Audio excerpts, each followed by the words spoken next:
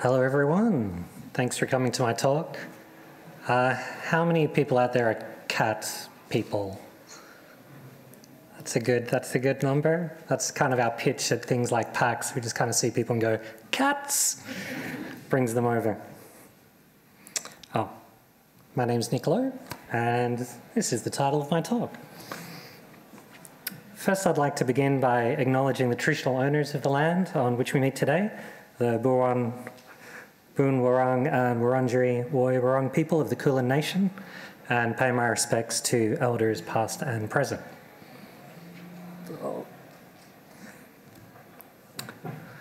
This session is a deep dive into how we designed our sliding puzzle game, Nekograms. It's based on a popular logic puzzle called nonograms. Are people familiar with nonograms? Yes. Great. People are familiar with nonograms, like, yes. I love nonograms. We talk about the difficulties we had with level generation and some of the processes that we undertook to kind of use level generation, but then test, rate them, and curate them. I'm going to go through slides quickly, but I have a lot of them, so. This is Nekograms, just for people who haven't seen it yet. Nekograms.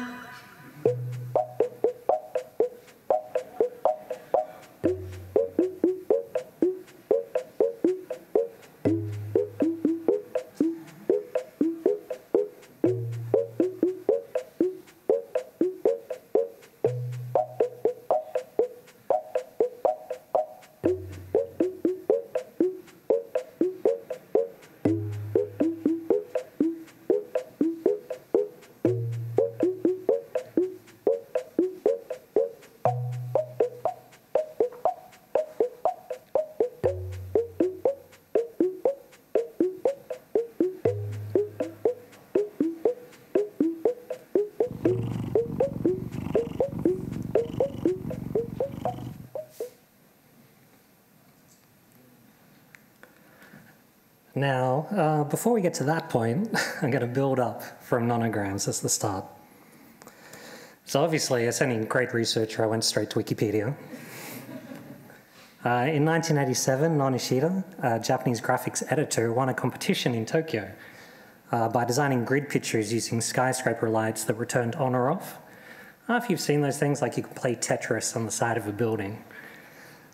This led to the idea of a puzzle based around filling in certain squares on a grid. And it was coincidentally and independently also discovered and published elsewhere. But the name nonograms, I believe, comes from the original attributed author. My first experience with nonograms was on my Game Boy Color, not this Game Boy Color, which has a nice backlit screen, but on the original Game Boy Color, which you kind of had to tilt and angle to get the sun right, or had this little light that came off the top just so I could see it. And this game was called Mario's Picross. There's also a version on the Super NES, the Super Famicom. And I loved it. Since the 90s, up until as recently as this year or last year, there have been various nonogram games that have come out. A lot of people would be familiar with the Picross series.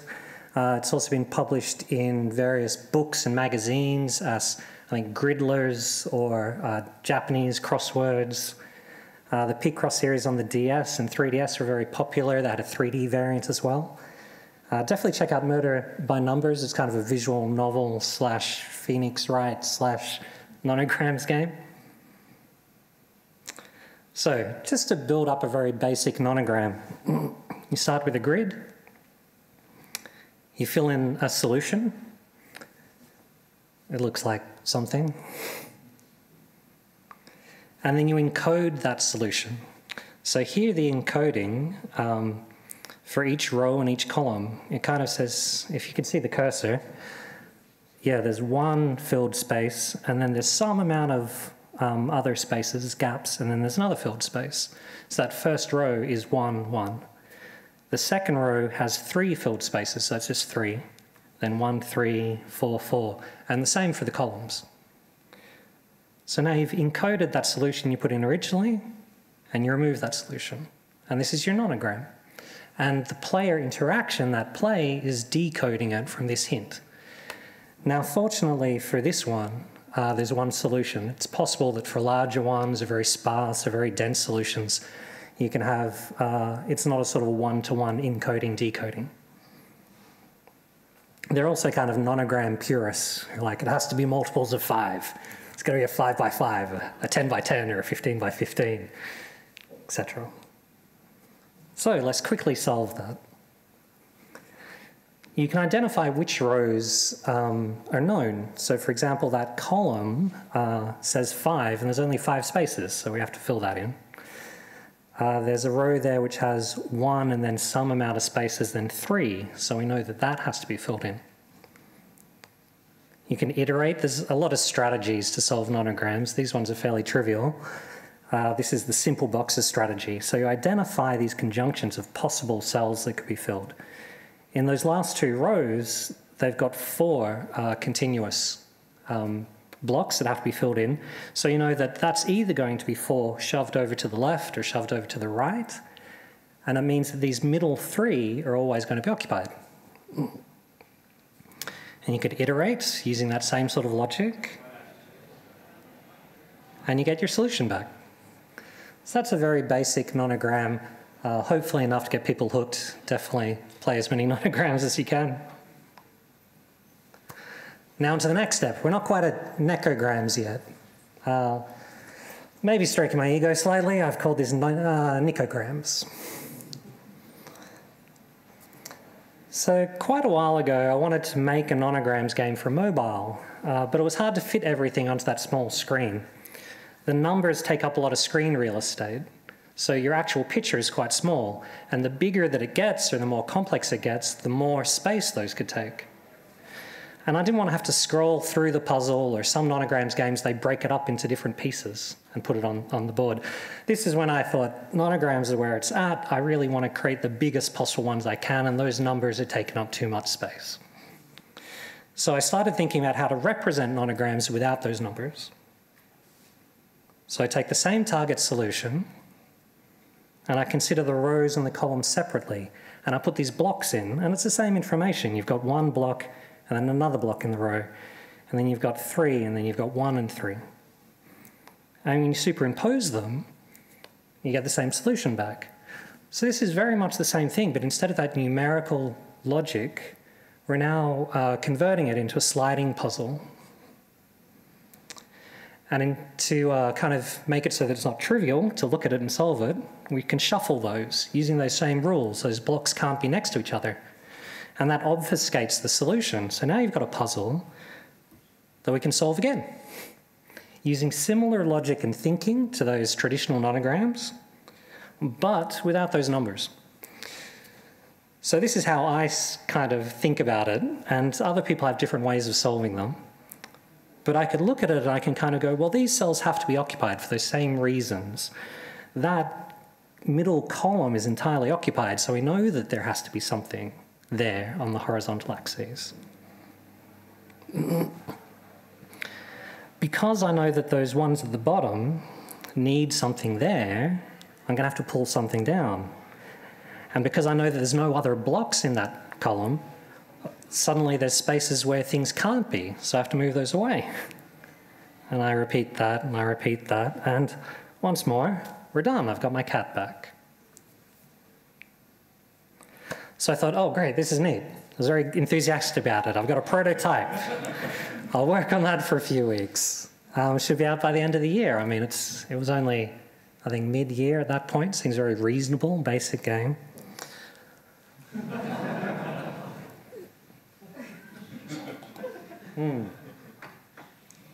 What sort of life happened, I suppose? This is us now. We actually had quite a nice office, but I tried to make it look as dreary as possible. I cut out all the windows, so you just have to imagine that they're there. This is our art director for it, Lauren Fletcher, our programmer, James Strauss, who's down at the front, and a fellow director at the company, Min Tran. And yeah, for those 15 years, or a good bulk of it, we were working on our own various projects. We started a non-profit called Let's Make Games over in Perth. It's like an IGEA chapter. I was running this company, Hungry Sky, with Min, and we made so many exhibits, so many interactive exhibits. But our heart was drawn to games. I'm sure a common thing. So we're doing well.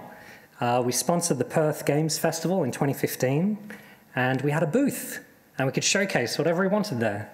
And it's quite difficult to grab an exhibit piece from a museum and put it into your little booth. So we thought, let's have a game jam. I don't know if other people had this. We watched a lot of Amnesia Fortnight, which is sort of a documentary series about game jams at Double Fine Productions. We're super enthused. And obviously, that went very well. Yeah, so we had around 2 weeks allocated. We spent most of that time failing to decide on a game to make.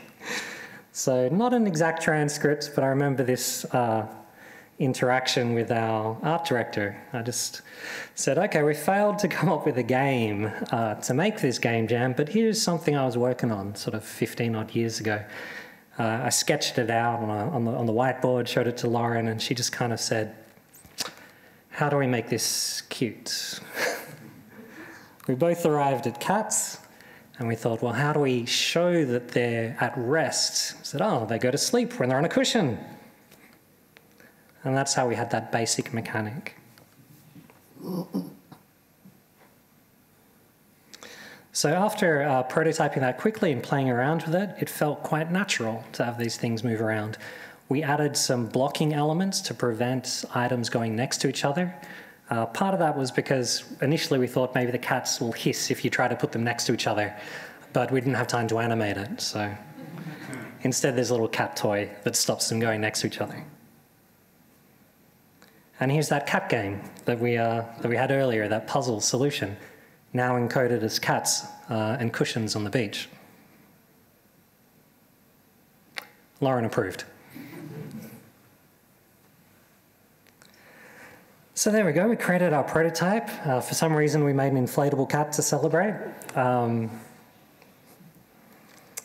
Ben, I'm going to play a bit of the audio that Ben had put together. This is our audio director. As I mentioned, we came from this exhibit background, and a key part of sound design for exhibits is making something which isn't going to irritate the people who work there. Because they're going to listen to it on loop. So it came in very handy for creating a sort of meditative puzzle game.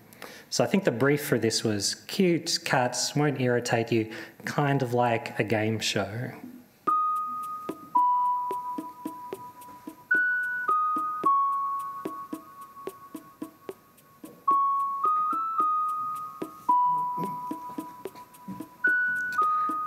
So you can imagine more of that. We also thought at this point we'd have to communicate these mechanics, however simple, ad nauseum. So we had a mascot character, Professor Enyan, a polysomnographic technologist studying the sleeping pattern of cats. And I think at that expo it was basically just a guided tour by this cat telling you how to get cats to sleep. And most people skipped through it as fast as they could, and they kind of got the game. So Professor Enyan is now a minor character in the Nekograms world. This is our booth. We're so happy to be there. We got a lot more enjoyment out of this, I think. Not that we didn't enjoy interactive exhibits, but you're in game, there's something about it. The pictures on the board at the back where people had sent us pictures of their cats, so we felt like we'd tapped into something. And people would turn up and say, oh, that's my cat on the back wall.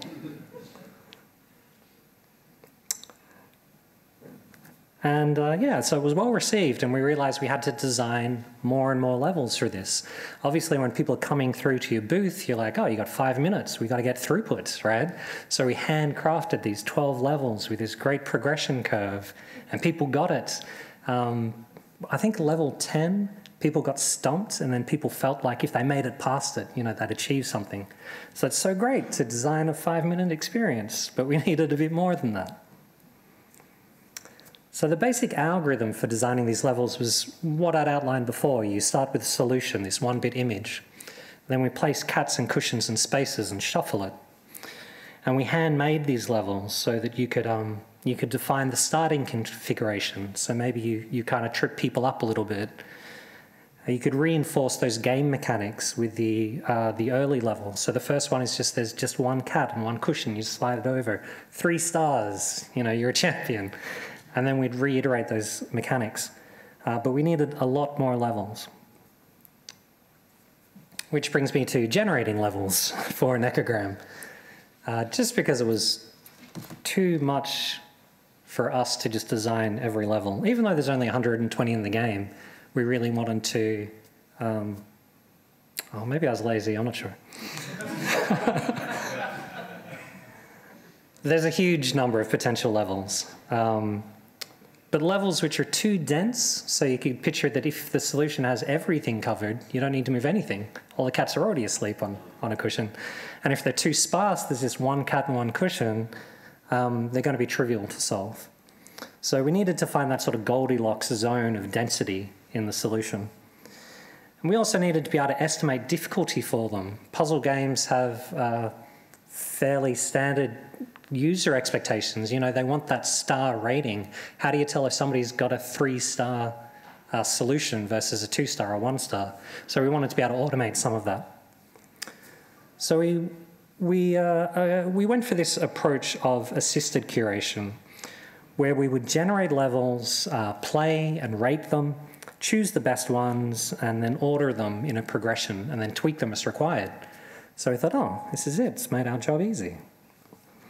This is just an example of a very large level. It's very difficult with playability at that sort of size. And we kind of realized at this point, unlike my original goals for the Nekograms was to get these huge puzzles, our goals became more about creating something which reads well and is cute and people feel engaged with.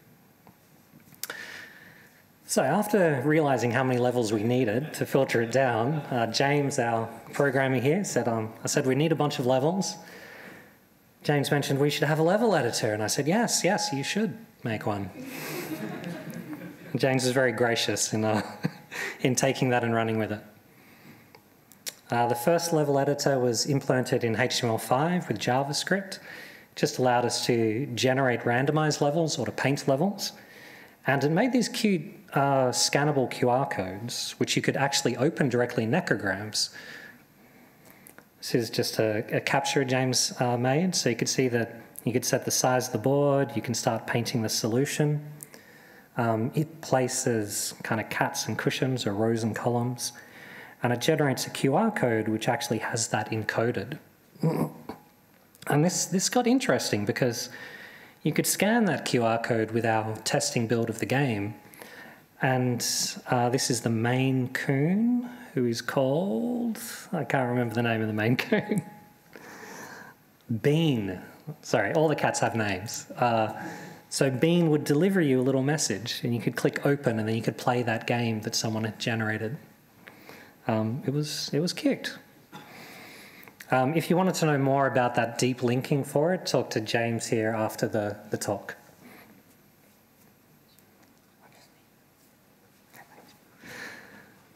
The second version of the level editor was implemented in-game. We had a lot of feature requests for the HTML5 level editor, and that was kind of, it was almost like we're either going to re-implement the game in the level editor, or we just stop work on the HTML5 version and then integrate the level editor into the game. And it turned out to be a good sort of change in pace, a good pivot to put the level editor into the client itself. And we started integrating some data collection and some analytics and feedback. So these are screenshots of early builds which had the ability to generate random levels in this sort of endless mode on the client. And this is an example of drawing a solution, and then it would let you play that solution. This one's fairly trivial. And at this point we found that actually being able to drag them around and set that starting configuration as a designer gave you a bit more control over what you're conveying to the player. So you can kind of trip people up by putting things where they wouldn't expect it. We go on to user feedback. So our initial version for user feedback was great. We're generating all these levels, people can play them, and we want to get a... Sorry, am I speaking to? No, it's just I'm hanging out a bit. Sorry, I didn't mean to interrupt. I'll try standing back. No, it's all good. It's just this room, really. Okay. Just talk again. Yeah? I think that's better. Is that good? I'm not overdriving. Okay. Keep going. I'm just gonna. I am still talking. Sorry, guys. That's right.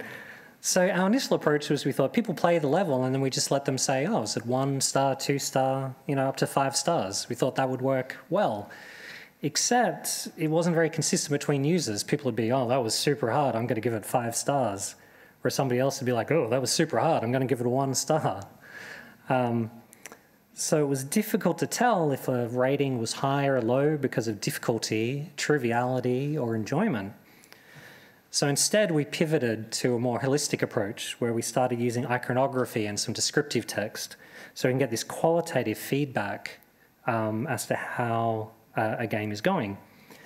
Now, because the solution space is really large for kind of programmer or maths types, if you've got a 4x4 grid, that's 16 possible spots, which could either be on or off, so that's 2 to the 16 possible things. You get to very large numbers very quickly. So we found that the levels actually, every time you go in and say, give me a new level, it'd be unique and different to everybody else's.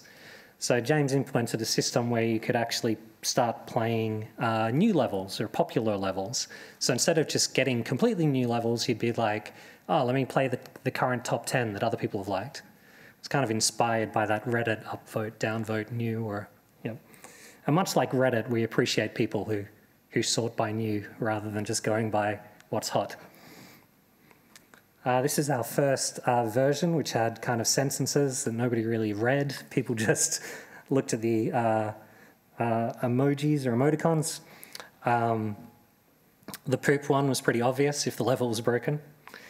And then we refined that just a little bit, so it's just a picture and a word. And it gave us more qualitative feedback, and that helped us plan our level progression.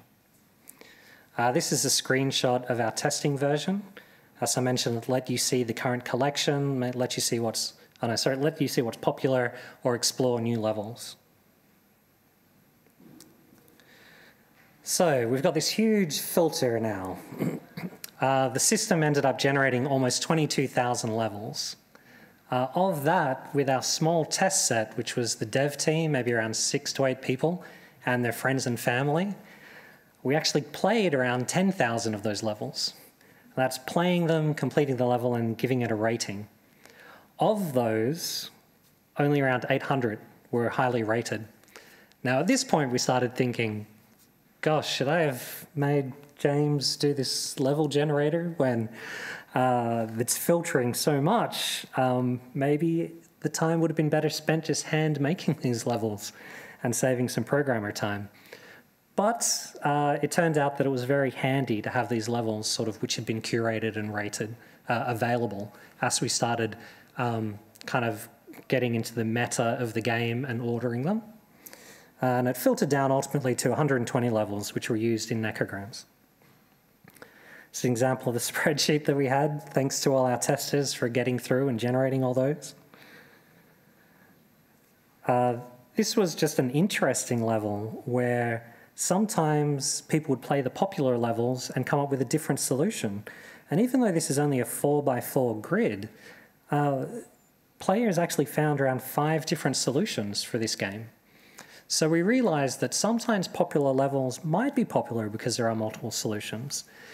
And this kind of affected our design and planning around a hint system because you're not heading towards this one truth for that level, which nonogram purists would have you go after.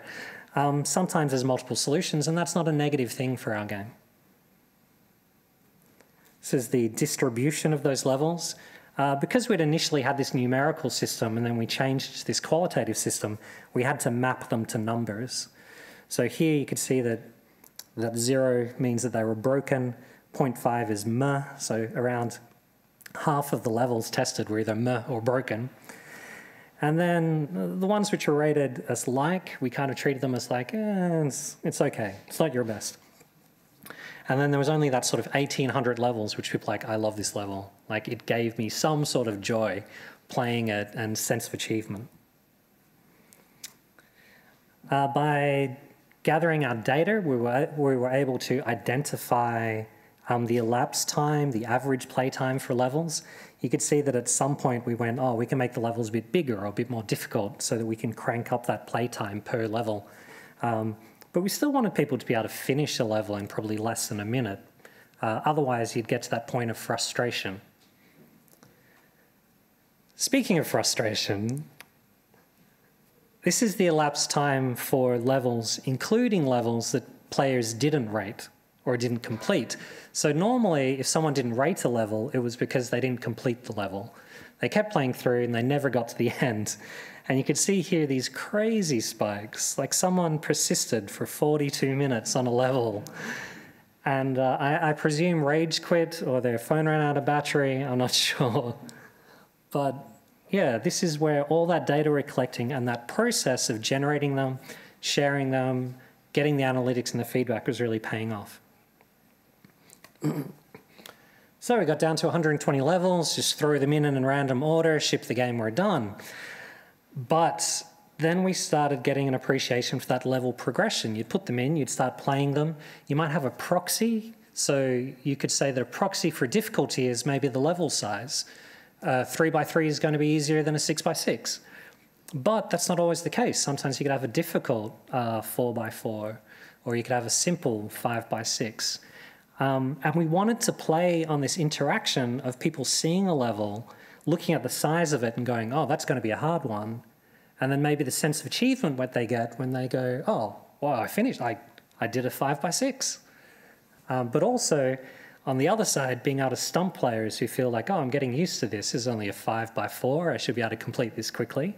And then we'd kind of throw them a curveball and give them one of the difficult ones, which has an interesting strategy that you need to solve it.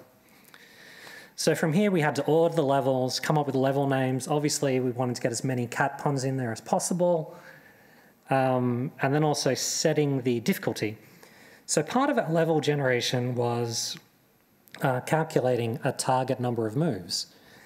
So when we shuffle the board or we see somebody move it to set the starting configuration, we get an idea of how many moves you would need to get to the solution, but it's not provably the minimum number of moves. And we thought for our curated levels, we want to make it so that to get the 3-star, you need to do it in what's more likely or more provably the minimum number of moves.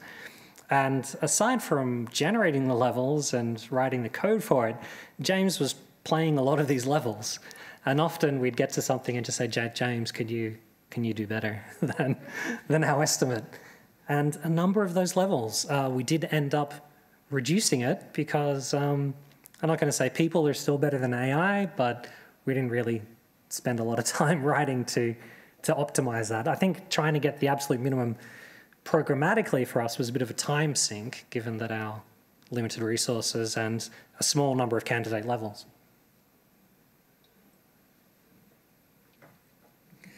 So we went into another spreadsheet, and this was where we have the names of those levels. We tried to give them some consistency, assign them to different worlds. The feedback we're capturing now was this level too easy or too hard for this point in the game? Or should we get rid of it completely? And so I don't know what our throughput was, but we would have swapped out maybe a fifth of the levels or reordered a bunch of those levels.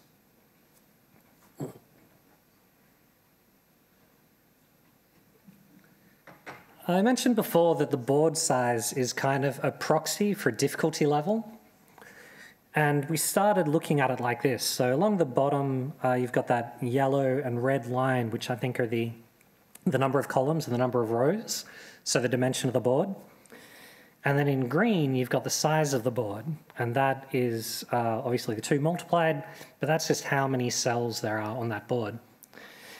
And we found that if you had just a linear progression of this, or even a step progression, it didn't feel very satisfying. It just felt more like grind. You know, you're playing and now I've got one that's just a bit harder than the previous one or just a bit bigger than the previous one.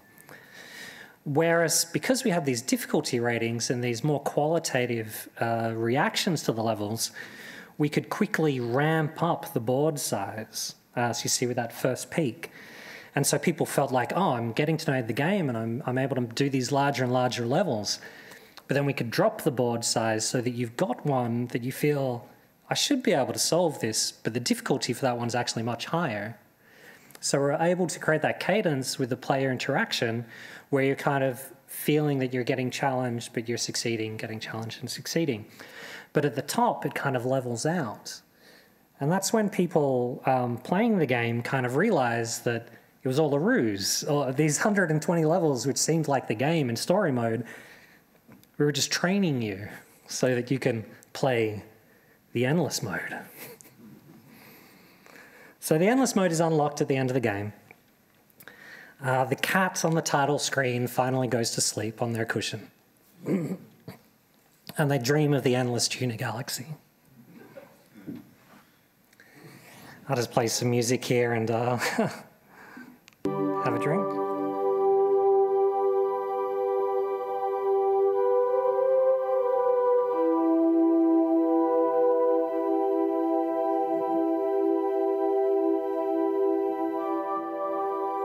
I feel like with this music, I should be talking like this. So the endless mode, the endless tuna galaxy is the dream of all cats. They progress through different levels of ascension, and all the levels are generated on the fly on the client. Instead of having a moves target or a minimum number of moves, we just have moves taken, and players are able to skip any level that they want. As you play the game, you collect the stars, and that allows you to progress through these levels of feline ascension. And if you skip, you lose a star, and then you go back, but you never go beyond, you never go down a level of ascension. So this was fun to create, and it really felt like, to me, this was the end goal for the game, that you've got something that you could play to your own extent. It's fairly therapeutic, I think. To me, it's my daily crossword or your daily Wordle or something like that. And this is kind of how that level generator which we created, that move targets calculator, all of those things, how those things ended up in the release version of the game. Because we didn't end up putting in that share intent with Bean delivering you things. We didn't have that capacity to then maintain live ops to make it so that you can have those levels that you could vote up or vote down. And we also wanted to tie off this product, this game. And I wanted to create it in a way that it's something that maybe I could have had on the cartridge from my Game Boy Color back in the day. Yep. Incidentally, to reach Ultimate Enlightenment, which you'd have to play through to find out what the name is, unless you decompile our game and scrub it for strings, the player would need to collect 5,280 stars, because it increases with each level how much more you have to go to. And I think my partner's got the highest score. I think she's at around 3,700. So getting towards the end of the talk, I've got a few things that we would do differently. Level names with puns are difficult to translate. That's something we didn't really foresee. My favorite bit of feedback for the game, apart from so far, everyone's given us a 5-star rating. We got some feedback from Korea when we released there. And they said that, oh, your game detects the language on my phone. We thought, oh, that's great. That's what we intended. And I'm playing it in Korean. I was like, okay, great. I don't really like the Korean translation. I would like to play this in the original English so that I could really appreciate sort of the puns and the original language. So I thought, oh, great. It's like a reverse otaku. I loved it. Something else I think we'd do differently, we kind of thought that endless mode is like our draw card, our surprise at the end, a reward for playing the game. but it adds a lot of value and it's really hidden away at the end of the game. So I think I really would have revised it and put it up there front and center. As I mentioned, we had to drop that share level feature, collectibles, a bunch of extra worlds. I'd like to put them in the sequel.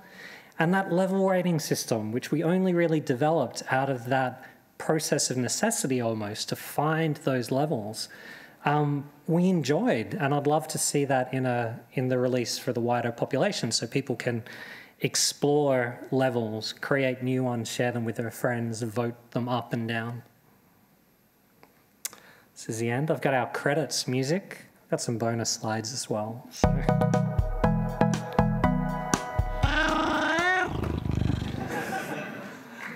Thank you. So, just before any questions, that audio is what you hear at the end of each level. We want it to be something that you feel you've made an achievement at the end. Our audio director, Ben Hammersley, chased his cat around, recording all the samples for it. Also, if you've got a device with haptic, it's got haptic feedback, so you can kind of feel the cats as you move them. I'm just going to quickly span through some extra slides. I thought I'd just put this in because we got our mascot character, Peach Fuzz, made by who was at our booth at PAX a couple of years ago. She'll be here at PAX. Come check out our booth. Yeah, the rendering's a bit off. These are my cats. You'll see them on our social media. This is Albert, who's got a thyroid condition. Peg Leg Pete, who's got 3 legs. And Bruce, who appears twice, and he's that cute. He's almost as old as Nekograms, so he's 12 years old. This is our booth at PAX last time. We're so happy to be back at PAX and back at GCAP in person, as I'm sure everybody else is. Come see us tomorrow. And I just wanted to show off Peach Fuzz again. So any questions, please feel free to come up to the mic and I'll do my best to answer them, or maybe call upon James.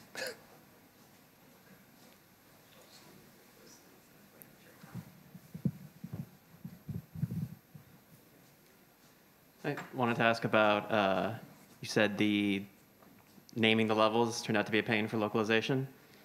Do you see that as like something you wouldn't do next time then? Or is it just sort of like, is it worth the pain? I did kind of create a build of it where I got rid of all the levels, the level names, and so you just went through it. And it felt like something was missing. So I think if I were to make this exact game again, I would just spend more money on localization. I think I'd work with the team and try to get that feedback for it. This was really a learning experience for us. Like, we've done lots of exhibit work. It seems weird to us to work for so long on a title. Like, we'd usually ship sort of 20 projects a year to a known platform. So we're sort of fairly cautious with this one. But yeah, we wanted to go through, get our hands dirty. We did the self-publishing. We commissioned those translations. And yeah, I think I would have done it the same, but just spent more money on translations. For the next title, though, we've got a bunch of gameplay mechanics we've worked with, including, you know, like match 3 games. They tend to have a dynamic level so that you clear something and the level kind of retopologizes. And I think for that, that works with these mechanics if you extend them a bit. And you don't need to have a name for that level, maybe just for that world or that theme. So I'd probably go with that. Minimize our translation strings. Yeah. Thank you. One simple question. When's the Switch version coming out? It's perfect for it. I know, that's a very good question. If anybody here is from Nintendo, please come and talk to me. I'd love to get it on Switch. We've planned out how we'd make it work with the Joy-Cons. We had planned from the start that this is on mobile, so that's portrait.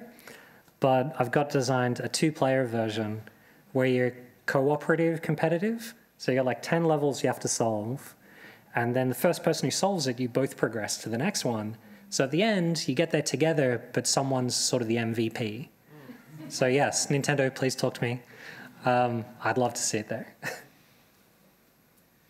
Hey, Hey, you talked about how when you were creating the levels for the game, you generated about 20,000, then cut it down through a few different steps.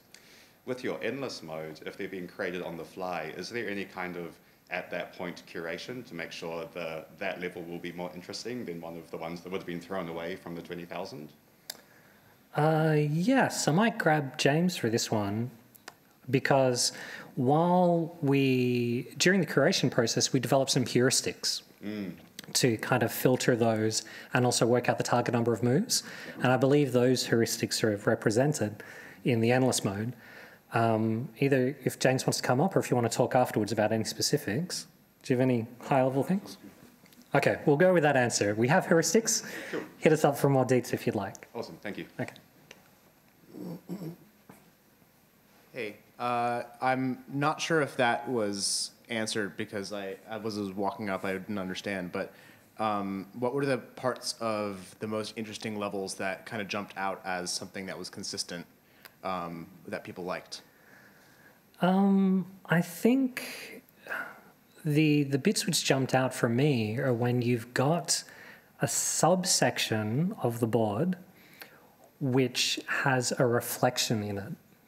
So it's got like a little pattern to look for where you could solve the rest of the board but not have this little bit solved. And you need to look at it and go, oh, if I flip it about this axis and then I move those, that'll solve it. And it just gives one of those little aha moments for people. It also was the moment that people would swear at us the most when they're playing it at the expo. We had this one level called Le Fleur, which looks like a flower, and we thought, oh, it's very clever, it's in French, it's like a little hint. But people would often make it more like a tulip than a flower, and people rage quit that. Wow, we moved that later into the game. Thank you. Thank you. Hi. First of all, I really love that your shirt is themed to your talk. That's wonderful. Cat shirt, great. My actual question was, I found it really interesting that it was a conscious choice to cut some of the features like being able to share levels and things like that because they'd have so much exciting potential. Is there kind of a reason why you, as a studio, are more focused on a sequel or anything like that as opposed to live ops? It's more just curiosity because live ops are like pretty just so common nowadays. Yeah. Why would we? I think we're more focused on a sequel for two reasons. The first one was I kind of wanted to close this one off in my mind as if it's like going gold. Things don't go gold anymore. You don't burn it onto a CD or burn it onto a card. But that was the mentality that I took to it. And the other part is that we never really migrated the code base to a production code base. It's very much prototype code. And when we started playing around with new mechanics, it was very difficult to implement it in the existing code base. So we've re-implemented it. We've done some interesting things to it. So if anybody's interested in secret new things we're doing, let me know. I don't want to give away too much, but I kind of like to have things very scoped and then ship it and then scoped and then shipped it. And maybe that's coming from that exhibit background where we need to have that mentality. So, yeah. Thank you so much. Thank you. Hi, I'm really interested in is there a scaling system to the endless mode? Like, is there a way that you kind of go, this is the first endless mode, and obviously everyone's experience is different, I presume. Do you scale the difficulty, like the closer you get to ultimate enlightenment, or how do you kind of navigate that experience? Yes, I'm going to keep saying things until James gives me a dirty look, because I'm wrong. But my understanding is, as I mentioned, we've got these proxies for difficulty. So the obvious ones are board dimension, so width and height. And then we've got the density level for it. So the further you get away from that Goldilocks zone, the easier it's going to be. And so we use those numbers, then we kind of randomize within that range. So it might be that at the start of endless mode, you're looking at 5 by 6 levels, and then as you get further and further, you're more likely to see larger levels, and you're more likely to see a certain density in the board. But at that point, you're kind of like, you're in the flow of it, yeah. I think. So, yeah, yeah. Cool, thank you. Thank you. I'm going to be so happy if this is, it's almost 45 to 40. I don't know when is the exact perfect time. I like things being on time. 5 minutes. I could have done more dancing, I don't know, cat shirts. Any more questions? Ah, yes. Give me 5 minutes. I don't think it'll be that long. Okay. So when you were creating those kind of live experiences, what were some interesting things from that creative process that you brought across to games? What's some things that we could learn from, I guess, creating an exhibit that could make games more interesting? I think when creating interactive exhibits, you need to grab people's attention immediately. You need to communicate the mechanics immediately. You have a separation from the content and the interpretation of it. So often you've got some signage, some interpreted signage to contextualize it. And I think it's just doing those things quickly. And you very quickly have to scope everything down. And you start seeing mechanics as negatives instead of positives. You know, like you look at lots of games which have so many mechanics and so many things in it, that's seen as positive. You're like, oh, there's all these things for the player to do. But for us, coming from the exhibit space, is like, how are they going to figure this out? Like, keep it simple. And I think that's reflected in Nekograms, that we've got the same mechanics, and we had to push against a lot of that pressure to like, well, what if you had cats that were squares instead? Or what if they could eat things and then they grow longer and all these extra things? And I think that it's tempting to look at those and chase them because they're tantalizing. But for us, it was more about being reserved, and those things were seen as negative. Now, as a flip side, I'm super interested now in maximalist games, which just have so much stuff in them. So I guess it swings and roundabouts. Awesome. Thank you. You sort of just covered this a little bit, but you mentioned the concept of the mechanic was something you'd had for a long time. Did you ever experiment with other mechanics or try any variations on the sort of sliding of pillows and cats, or did that work straight from the get-go? I don't know if this is a good answer or a bad answer, but essentially the mechanics which are in Nekograms are what I'd planned out in Nekograms back in the day. There's been no real changes since then. We've explored other things. Without giving too much away, if you look at gridlers, or if you look at nonograms in general, there's also coloured nonograms, which have a colour encoding. There's also hex grid or triangular grid nonograms. And so we had explored some of those things. But essentially the mechanics that we'd started with are what we stuck with throughout. In terms of theming, that's where a lot of our work and exploration went. I kind of made it look like straight to cats. But the first version, when I made a prototype back at my university days, a long time ago, it was actually like power sockets and light bulbs, and the lights would light up, which appealed to me immensely, but also numbers appealed to me immensely. And Lauren said light bulbs are not cute, so I trust her artistic direction. So it was more about the aesthetic iteration than the mechanical one. Yeah. Thank you. Thank you. Let's go check my time.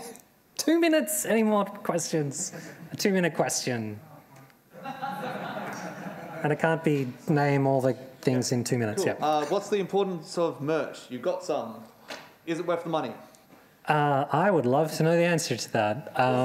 Yeah, I want all the merch. I totally want a Nekograms shrine at my house covered in plushies and stationery, and I want a onesie, all those things. We do have the trademark for Nekograms with the intent of merchandising things. That was a monetization strategy that we've considered. We've considered making the game free so that we can get a wider audience, and then selling merch. I think it's placed pretty well for it. And I just personally want all the merch. Just set up my little shrine of Nekograms things. Yeah, but it's like a whole new world for us. I think it's something which we're definitely keen to explore. Anyone who does merch stuff, please talk to me. I buy a lot of stuff for other games I like, and the killer for me for most things is just shipping at the moment and the US dollar. Like I went to buy I think a Res 25th anniversary shirt. It was like $29. And you go, oh, but it's US dollars. Ooh. And the shipping, it's almost $100 by the time it got to me. So yeah, local manufacturers, local distribution, I think, or drop shipping, I don't know. Very keen on it, don't have much experience. Thanks very much for coming to my talk. Please come and see us at PAX. I feel like maybe I should sell some cat shirts with my cats on them. Thanks very much.